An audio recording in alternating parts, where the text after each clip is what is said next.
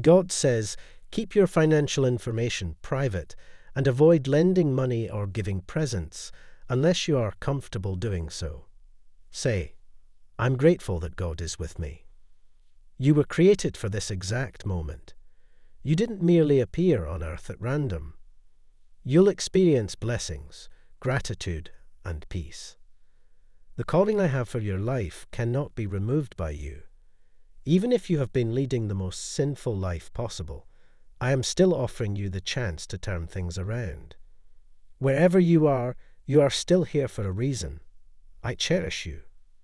Your guardian angel is warning you and defending you to avoid being drawn into a love partnership for selfish financial gain.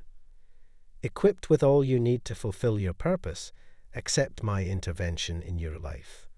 The suffering is ending. If you take the time to support the people in your life, the universe will shower you with blessings.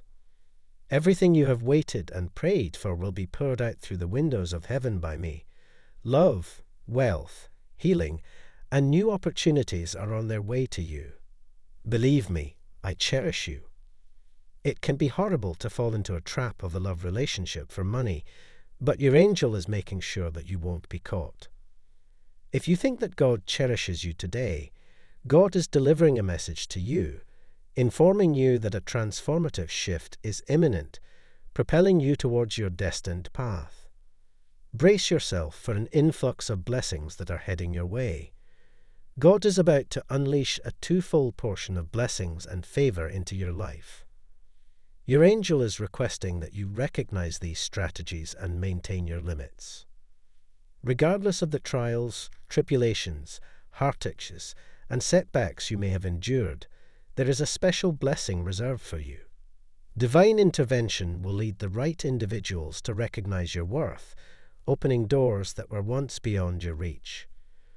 Prepare to elevate to higher levels and achieve more than you ever deemed possible, ultimately fulfilling your true destiny. It's crucial to be open and transparent with the other person regarding your expectations for the relationship. Make it obvious that monetary gain is not a priority for the relationship's foundation if you're seeking a real connection based on similar interests and values. If you put firm belief in God, everything will be fine.